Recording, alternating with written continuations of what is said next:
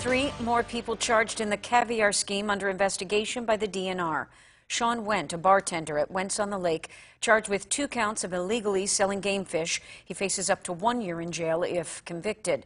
Victor and Mary Schneider also charged in connection with the scheme, each receiving 1 count of illegally selling game fish.